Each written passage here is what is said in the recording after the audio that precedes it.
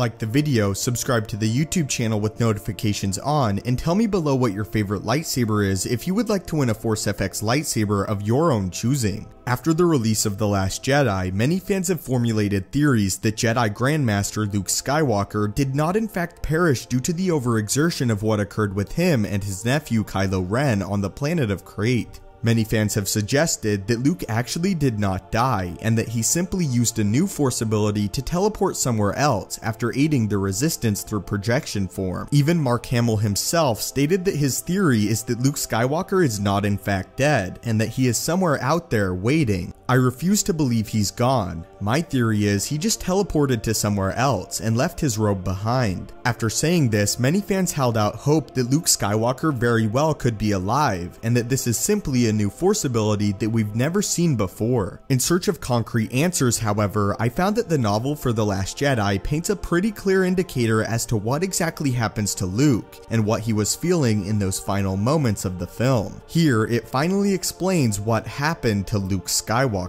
On Ahch-To, the suns were setting, bathing the peak of the mountain housing the Jedi Temple in luminous orange. On the edge, overlooking the sea, Luke Skywalker floated a few centimeters above the stone. Pebbles hovered around him, his eyes were closed, and his legs crossed. His face was strained, and beneath his gray beard, the tendons of his neck stood out. Tears streamed down his face as he poured his strength, his very essence, into the Force. Behind him, the peak shuddered, shedding dust and chunks of debris. Luke opened his eyes and fell onto the ledge, the pebbles plunking down around him. He lay on his back, his breathing ragged with exhaustion. The twin suns had touched the horizon and were sinking into the ocean. Around him, the island was wild and alive, a riot of currents and ripples in the Force. Its energies were fed by the birds and insects of the air, the fish and scuttling creatures beneath the waves, and the grass and the moss that clung to the ground. All were generators of the Force, yet none were its containers. Its energy escaped the fragile, temporary boundaries of their bodies and spread until it surrounded and permeated everything.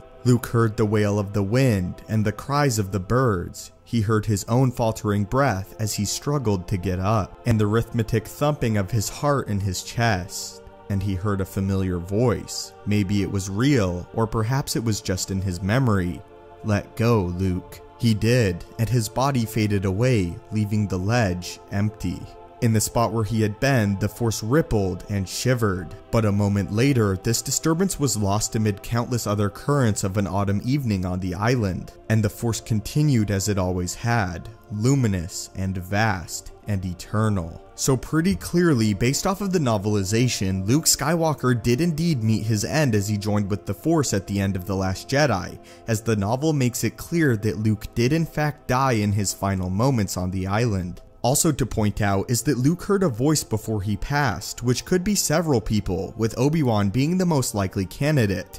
They said very plainly to Luke, "Let go." Just as his own Jedi Masters did Obi-Wan Kenobi and Yoda, Luke Skywalker joined with the Force in the end of The Last Jedi. So there is the answer. Luke Skywalker did in fact die in The Last Jedi physically, but he will absolutely be in Episode 9 as a Force ghost, and I cannot wait to see what happens between him and Kylo Ren specifically. The last line, "See you around, kid," means so much to the future of the Star Wars universe and what will happen with Kylo Ren. By this line alone, clearly Luke will meet with his nephew in Episode 9. But leave your thoughts on this in the comments down below, and this little piece from the novelization of The Last Jedi that does in fact confirm that Luke Skywalker died at the end of the film. I've asked you guys this before, but I want to reopen the question. What do you think would have been best for the ending of Episode 8, and should Luke Skywalker really have died in the end of the film? I would love to hear what you guys have to say in the comments below. If you're a fan of what we try to do here at Stupendous Wave, consider donating to our Patreon. What this does is directly helps us to improve the quality and frequency of our content. The link to donate will be in the description below.